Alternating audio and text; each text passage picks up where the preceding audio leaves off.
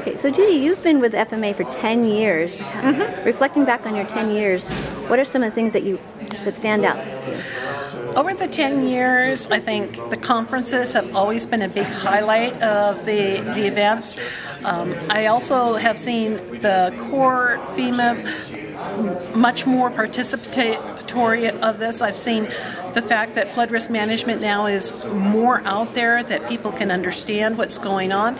Our community outreaches and being able to get what is flood risk out to the communities. And FMA just overall helping educate people as to what is flood risk management. And I think I've just seen the association grow over the last 10 years, and it's been absolutely fantastic to be part of it. I'm kind of sorry now that I'm not going to be an official member from the Corps of Engineers, but I'm still going to be part of the FMA as long as I can fit it in my schedule. So you've been the recipient of the second chair award. Yes. What does that mean to you? I am so honored. The fact that they've only given it once before, I kind of feel like I'm not deserving.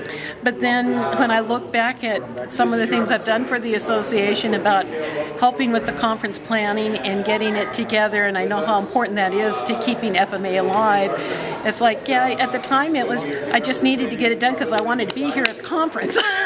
And so it was a matter of necessity for me to step up and do something just to make it happen.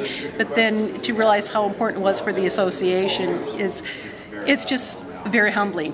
I mean, it's been very humbling this week being here and having everybody tell me, oh, they miss me, and I was a superstar. And I'm like, I don't think I was. I was just the average person who said, you know, this needs to happen, and just started doing it and making it happen. So that's what I encourage everybody to do, is just step up and make something happen. You'd be surprised at how much you can accomplish when you don't really even try. The first step is to step forward and volunteer and do it.